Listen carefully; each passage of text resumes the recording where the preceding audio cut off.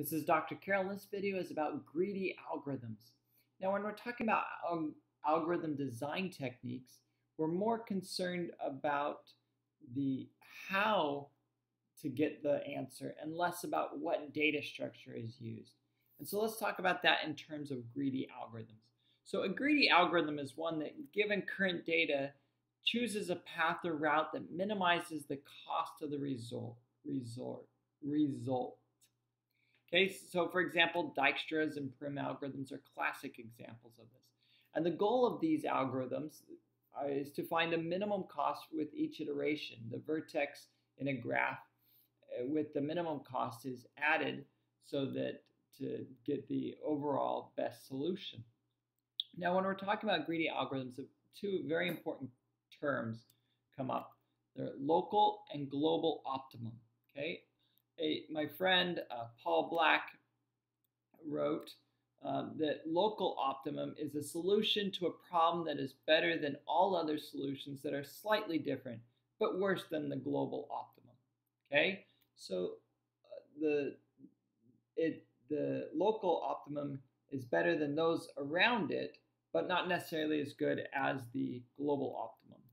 Whereas the global optimum is the best possible solution. Okay, so that's our working definitions for local and global. So what would that look like graphically?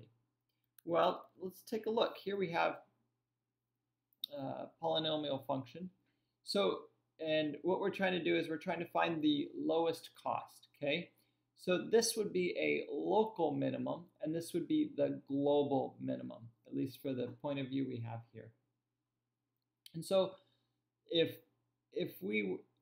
our algorithm, for example, could only look at about one unit on the X or Y range at a time, and we were about here on this graph in this search space, then where a greedy algorithm would go is it would go towards this local optimum because it could only see from about here to here, and it could say, well, this is lower, so I'm going to go search this direction.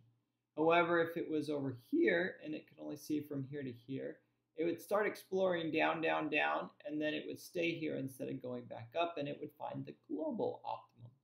Okay, so greedy algorithms are not guaranteed to find the global optimum in general. Okay? Sometimes they do arrive at a global minimum. And an example of that is, for example, making change. And the goal of that is to minimize the number of bills and coins used to make the change. So as a case in point, let's say you had $12.34 you needed to return in change. Well, you would take a greedy approach, would give you the best solution for US currency.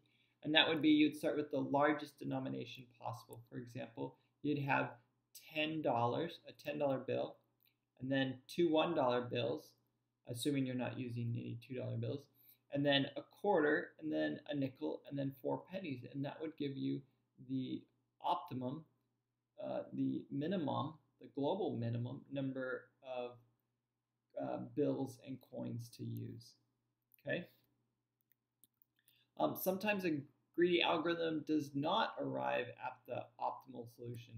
As an example of many, anyone been to a concert or a large sporting event, and you're trying to figure out how to get out of that stadium parking lot fast and reduce the amount of time it takes to get out? Well, sometimes you take a path that looks short, turns out it takes a lot longer, and you have to wait even longer. And so what would look good at first may not be. And so this is an example of a limited perspective and not knowing what the global solution would be. So please check out the other videos that talk about different greedy algorithm approaches. That's it for this video.